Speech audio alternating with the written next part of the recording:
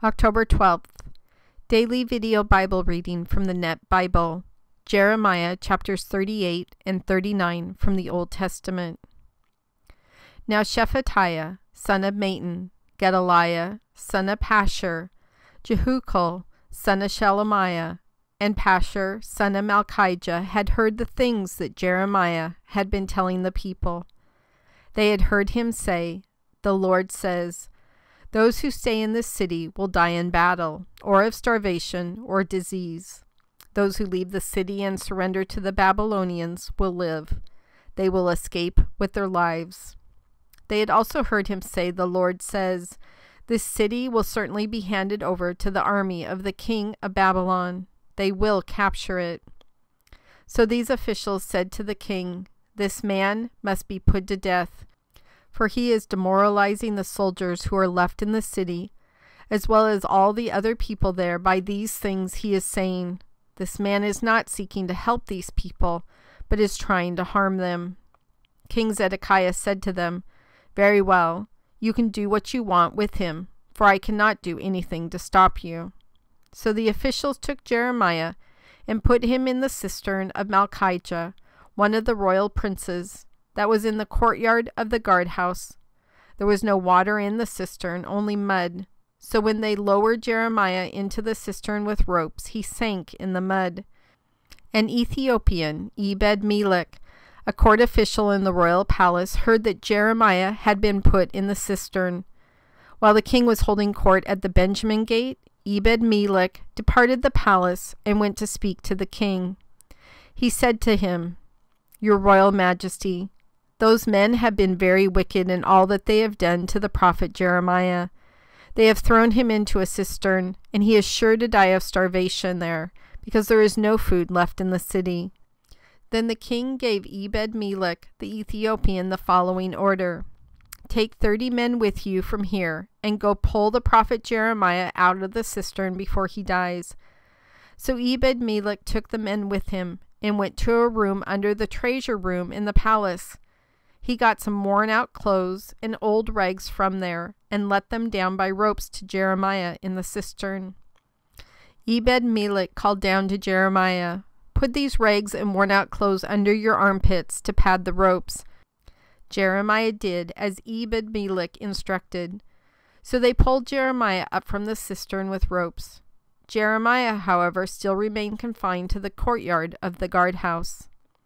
Some time later, Zedekiah sent and had Jeremiah brought to him at the third entrance of the Lord's temple.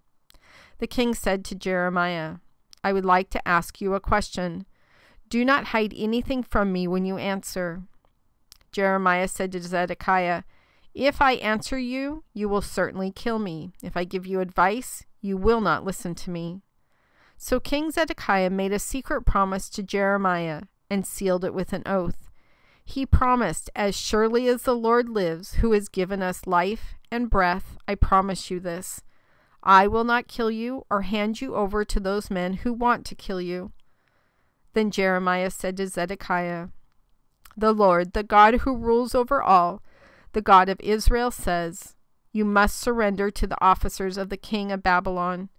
If you do, your life will be spared, and this city will not be burned down. Indeed, you and your whole family will be spared. But if you do not surrender to the officers of the king of Babylon, this city will be handed over to the Babylonians, and they will burn it down. You yourself will not escape from them." Then King Zedekiah said to Jeremiah, "I am afraid of the Judeans who have deserted to the Babylonians. The Babylonians might hand me over to them, and they will torture me." Then Jeremiah answered, "You will not be handed over to them. Please obey the Lord by doing what I have been telling you. Then all will go well with you, and your life will be spared. But if you refuse to surrender, the Lord has shown me a vision of what will happen. Here is what I saw. All the women who are left in the royal palace of Judah will be led out to the officers of the king of Babylon. They will taunt you, saying, 'Your trusted friends misled you. They have gotten the best of you. Now that your feet are stuck in the mud, they have turned their backs on you. All your wives and your children will be turned over to the Babylonians. You yourself will not escape from them, but will be captured by the king of Babylon. This city will be burned down." Then Zedekiah told Jeremiah, "Do not let anyone know about the conversation we have had. If you do, you will die. The officials may hear that I have talked with you. They may come to you and say, 'Tell us what you said to the king and what the king said to you. Do not hide anything from us. If you do, we will kill you.' If they do this, tell them, 'I was pleading with the king not to send me back to die in the dungeon of Jonathan's house.'" All the officials did indeed come and question Jeremiah. He told them exactly what the king had instructed him to say. They stopped questioning him any further because no one had actually heard their conversation. So Jeremiah remained confined in the courtyard of the guardhouse until the day Jerusalem was captured. The following events occurred when Jerusalem was captured. King Nebuchadnezzar of Babylon came against Jerusalem with his whole army and laid siege to it.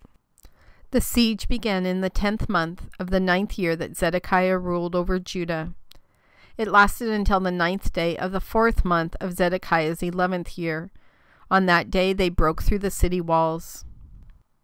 Then Nergal-Sharezer of Samgar, Nebau-Sarzakim, who was a chief officer, Nergal-Sharezer, who was a high official, and all the other officers of the king of Babylon, came and set up quarters in the middle gate. When King Zedekiah of Judah and all his soldiers saw them, they tried to escape. They departed from the city during the night. They took a path through the king's garden and passed out through the gate between the two walls. Then they headed for the Jordan Valley. But the Babylonian army chased after them. They caught up with Zedekiah in the plains of Jericho and captured him. They took him to King Nebuchadnezzar of Babylon at Riblah in the territory of Hamath, and Nebuchadnezzar passed sentence on him there. There at Riblah, the king of Babylon had Zedekiah's sons put to death, while Zedekiah was forced to watch. The king of Babylon also had all the nobles of Judah put to death. Then he had Zedekiah's eyes put out and had him bound in chains to be led off to Babylon. The Babylonians burned down the royal palace, the temple of the Lord, and the people's homes, and they tore down the wall of Jerusalem. Then Nebuzaradan, the captain of the royal guard, took captive the rest of the people who were left in the city. He carried them off to Babylon along with the people who had deserted to him. But he left behind in the land of Judah some of the poor people who owned nothing. He gave them fields and vineyards at that time. Now King Nebuchadnezzar of Babylon had issued orders concerning Jeremiah. He had passed them on through Nebuzaradan, the captain of his royal guard. "Find Jeremiah and look out for him. Do not do anything to harm him, but do with him whatever he tells you."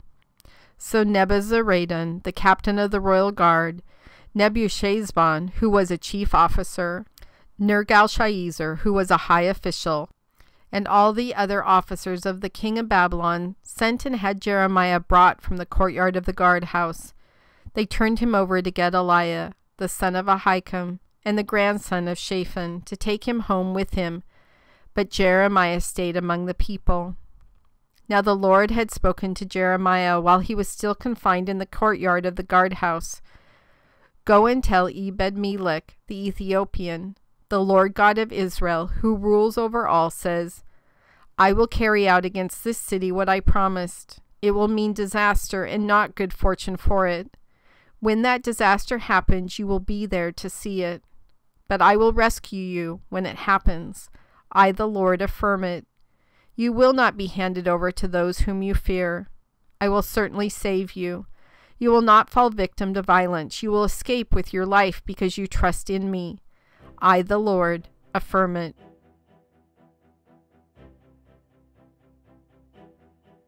God, I really struggle with people who only believe in the Old Testament or people who only believe in the New Testament. It's stories like this with Jeremiah as well as the Ethiopian Ebed-Melech that speak volumes about our relationship with you. Here you have your people, Israel, Jewish people, And then you have this amazing story of compassion and generosity and bravery from one of the king's main servants, Ebed-Melech, and he was Ethiopian, which meant he was a Gentile.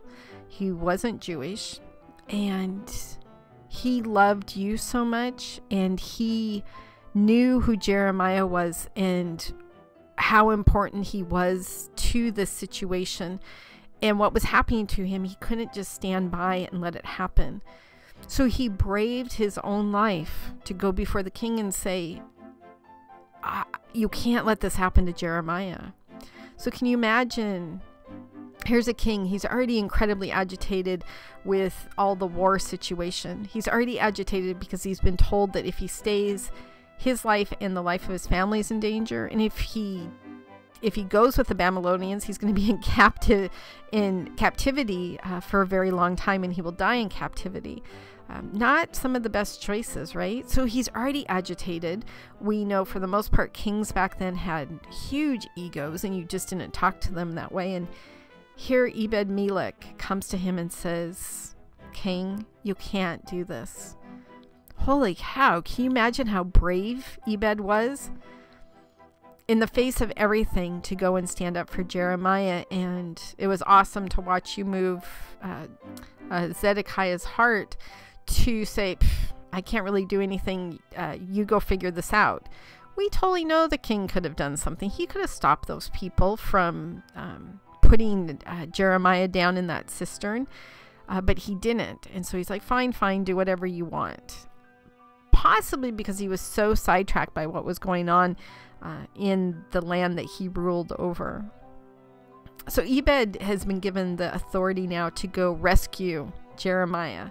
And cisterns at that time were not just like these straight up and down holes or wells like we usually think of, but they were kind of skinny at the top, about manhole cover size, and then they were quite a bit wider at the bottom. So it's not like he could have climbed up the sides or easily pulled him up from the situation. It was going to be a little bit of a job. And the king even said, go and take all these people with you to get Jeremiah out of it. And it was going to be some work. So Ebed's like, no, we're not going to just do that. And he went. Can you imagine his heart at this time? He went and got a bunch of rags and used clothing, knowing that pulling Jeremiah out of this is going to be painful on Jeremiah. And so he could put him underneath his arms when they lifted him up. I mean, just incredibly dripping with compassion, this incredible story of this Gentile who interceded on behalf of Jeremiah at that point. God, it's incredible to me to watch people's hearts. The stories of the Old Testament speak to the future of the New Testament, and the New Testament looks back to all the graciousness and power and sovereignty and mercy of the Old Testament.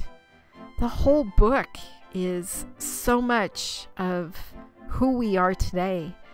I again truly don't understand how people can pick and choose one side or the other side. It's the totality of these amazing stories and how they all completely work together that is so beautiful to read and to watch and to take note of in our own lives. God, I just ask that you allow the compassion that you created inside of me, like you did Ebed, that you allow that compassion to come out and to help other people, and not to just help other people in the face of adversity, but to have the strength to stand up to people. And in the midst of my own fear in dealing with things, to have this incredible grace to think beyond just the permissions I've been given. Like Zedekiah said, sure, you can go save him. But gosh, let me go save him and let me make it really comfortable for him, because he's one of God's prophets. I know there's going to be so many situations in my life where you're going to allow me to help people, and I can help people beyond what it is that you're just showing me because of your strength and your compassion. God, allow me to take full advantage of all those gifts and skills that you've given me to helping other people. I hope and pray that I'm brave enough in those situations, like Ebed was, to say the right things, to do the right things beyond any sense of compassion or right or wrong, but only knowing what you expect me to do, God. God, thank you for giving me a new heart that does feel compassion. Just help me to use it, God, in all the circumstances that you bring into my life. In your Son's name I pray. Amen.